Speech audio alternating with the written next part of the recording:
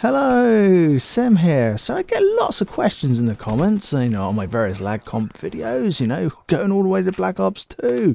And it's like, hey Sim, what's the magic numbers and stuff? How do I get my best setup? So this guy's going to be trying to capture that main essence of how to go and optimize your setup to get the best gaming experience you can for Call of Duty, whichever Call of Duty you're playing. So this guide's going to cover tips on the Netduma, and it's also going to cover some bandwidth control stuff and how to get yourself an open NAT even if you're not using a Netduma. When you normally have one, as a quick tip that you should be able to just apply to any router.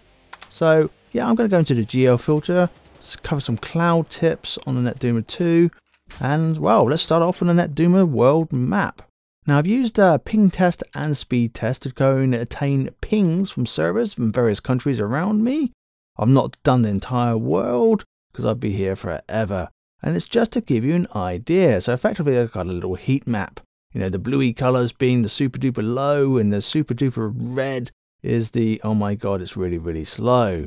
So it gives you an idea of your surrounding countries, of what ones are good, what ones are not so good, and what ones, oh my god, I want to avoid. And of course if you're in the US, you just apply it to states, and you can see that I've got like Texas and Seattle, for example, sort of highlighted because those servers tend to be in those areas too, and sometimes we get them in the UK, when all the Europe ones are down for whatever reason. But it gives you that idea. Having that type of information, going okay, so I've determined the pings around me. I've had to use a mix of ping test and speed test because ping test doesn't have, like for example, any servers in France, so I had to use speed test just to get that sort of picture. But anyway, back to the thing. So when you fire up the game, you're going to see dedicated servers come up on the map. And now I've overlaid the PlayStation 4 and Xbox One dedicated circles on the map. And yes, mine are yellow, and yours won't be. I'm a community tester. It's a completely, totally unpaid sort of position, so to speak. I give feedback. It's done all for the benefit of the COD community because, wow, this channel is all about helping you guys play COD and get the best out of it. So yours are going to show up as either red, green, blue or orange, just like the little legend. When you're optimizing your home position, you need to take into account, okay, I know what the sort of like the heat map looks like of pings. I know where the dedicated servers are. Let's position my home correctly so that the circle sort of encloses the dedicated servers that I want in the heat map of desire, shall we say. So you'll notice that mine's out in the sea. So let's assume now that you've done all of this, you've got an optimal geo filter circle. So you come to gaming. So when I fire up the game, I leave the geo filter off. This is to ensure that all the necessary connections are made, and then I switch it on. So you also see that I have the ping assist value set to typically 28 to 30 milliseconds. And this is to ensure that I pick up any unknown dedicated server, because sometimes they fire up new servers, other ones are down. And so I want to make sure that, hey, I don't want to deprive myself. I want to ensure I can game on any dedicated servers in the newer CODs. And these can vary in their pings. Some of the good dedicated servers are just 15 milliseconds or so. Others are sort of 20, 25 milliseconds, hence why I set it to like 28 or 30 in this example, just to cater for that little bit of jitter, buffer bloat for you guys in the US, where the responsiveness of the server just fluctuates a little bit. So I don't want the Netduma to say, I'm not having you because you're 30, or 28 rather than the ideal 22, So at this point in the setup and in the ideal world, everything should just play fine. However, sometimes you just get that strict moderate NAT coming up and you go, but it was open yesterday, man. What's going on? So you normally go, oh god, I got to reboot my console, got to reboot the router, upset the whole house, saying I'm just going to switch off the internet away. Well, there is an alternative way, and it sort of definitely works on the Netduma, and I expect this to work for any router. So just simply close the game, and then we go to the UPnP section, and we just switch it off. And effectively it clears the UPnP table. Then we go and re-enable it, applied it, it's all clear. Then we start the game and hey presto, it's back to open NAT. Fantastic. All sweetness from now inconveniencing the household. Sweet. Okay, so another Netduma specific thing. Sometimes the cloud information on the Netduma can get into a bit of a pickle. So what we need to do is go and flush the cloud. So you go to the miscellaneous section, you untick bleeding edge cloud if you're using that one, I do. And then I untick the enable auto cloud, click apply, and then I go and retick both of them and click apply again. Wait 2 to 3 hours and then it'll be all good. So if you're experiencing a slowdown in matchmaking, sometimes it can be worth it just to refresh it every now and then, especially if you're seeing padlocks within your region going, hey, I shouldn't be getting padlocks, that's within my zone. But obviously, bear in mind if it's double XP weekend, etc., expect it to be slow. The servers are overloaded, just so bear that one in mind. Now for optimal performance, I recommend turning off the IPv6.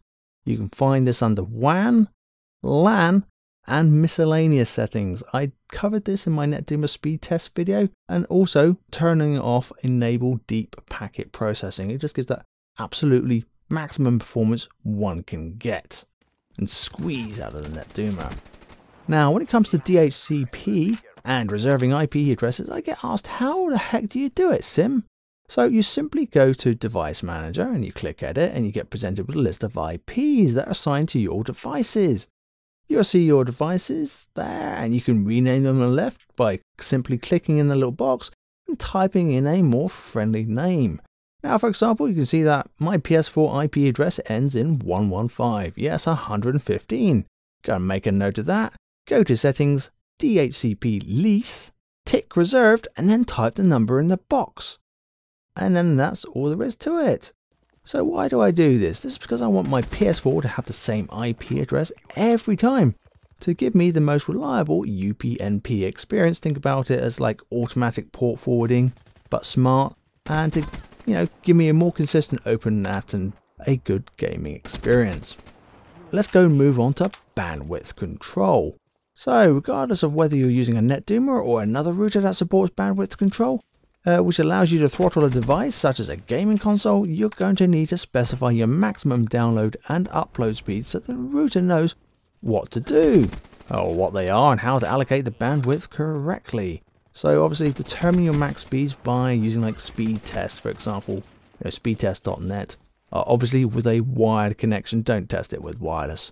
So on the Netduma, you can find this in the device manager section. You just enter your max upload and download speeds. Now often people ask me, Sim, what speed should I set mine to? I would love there to be a nice, neat little answer that works for everyone. But it just doesn't work that way. There's no magic bullets. In the days of old Call of Duties, prior to dedicated servers, I suggested using like 384K, or kilobits per second, up, and a mere 768 kilobits per second down. Now, for me personally, these seem to be pretty good numbers and they worked pretty well on the whole for a lot of the, old CODs. But these numbers might not work for you and you would have to tweak them a little bit to, get it to work smoothly for you. But of course I'm asked, so what does the upload thing do and what does the download thing do? Now, from observation and tweaking these values over the years in gaming, it's like, well, upload seems to have the most noticeable effect on putting you onto a level playing field. So if the game starts lagging, you've just simply got your upload speed too low and you need to increase it, and then it starts to run nice and smoothly again. Similarly, you go to download, and if you've got this too low, it's going to affect kill cams and how quickly you can respawn. You press the square button or the X button, it's like, I'm thinking, okay, respawned. And that would just be a classic sign that your download is just too slow. So in the advent of dedicated servers being introduced in for next gen Call of Duties, like i.e. Ghosts and onwards, higher speeds are needed. Not massively, but you definitely need higher speeds, because if you have too low speeds, it says, hi, your internet's not good enough for a dedicated server. You're just going to go on classic peer-to-peer. We're not going to put you on a dedicated server. So make sure you have a good speed. But not massively high. It's a fine balance, and it's like, I shouldn't have to do this to play COD, I hear you say, and I agree with you guys, but if you're a passionate gamer about COD and want to have a nice gaming experience, unfortunately you have to tweak it a little bit. So if you've got a Netduma, you can use the network monitor on a Netduma to see for yourself how much actual bandwidth on the upload and download it's using. And it's something along the lines of about 768k to a meg up and around 1.5 to 2 megs down, especially when you're in parties and using party chat and all that jazz. So, as I mentioned, if you're in the Eurocods, make sure you don't set your speeds too low, because otherwise you just won't find yourself gaming on any dedicated servers. And that's bad. So for me, for Black Ops 3, I typically set mine to about 20%. It seems to be a nice sweet number, sometimes 40%. Normally I always try to game at the maximum speed, and if I can't, I'll just sort of slow it down. Some Call of Duties, it's just weird. You'll find different CODs need different bandwidths. I mean, Black Ops 3 is the most noticeable, just like Black Ops 2. It's like, oh my god, I'm shooting first but dying first type syndrome. It just doesn't make sense.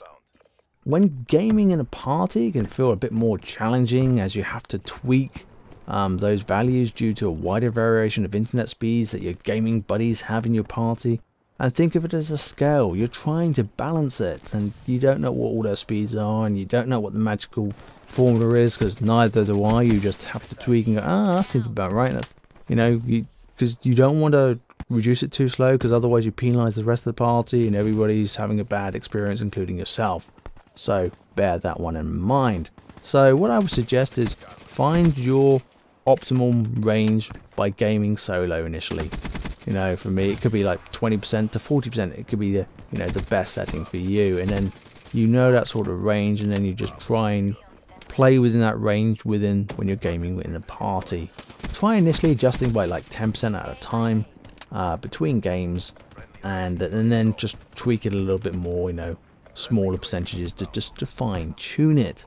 So saying all of this, just bear in mind that sometimes the gaming networks or even the dedicated COD servers are sick or overloaded, or it's double XP weekend for example, and it doesn't matter what you do, the game is just not going to play as well. So bear that in mind. It works 95% of the time, but bear it in mind. And I hope I've covered everything, I really do, because I'm going to kick myself if I've missed something. And I hope all this sort of information I've tried to sort of sum up and convey in English has made sense to you guys, and that you find it useful. I really do. So in a future Netduma update, you're going to be able to tweak the download and upload speeds for your devices. So it's going to give you a much more flexibility. Whether we're going to see something a bit more super duper, like being able to group devices together, that's probably maybe in the future, maybe. But yeah, I hope you guys found my video informative and useful. I always appreciate a thumbs up. Please do drop down some comments down below, because I'm sure you guys are going to have questions. And to stay in touch with any of my Netduma videos and any other videos that you like my booster videos, etc., go and hit the subscribe button. And until next time, this has been Sim.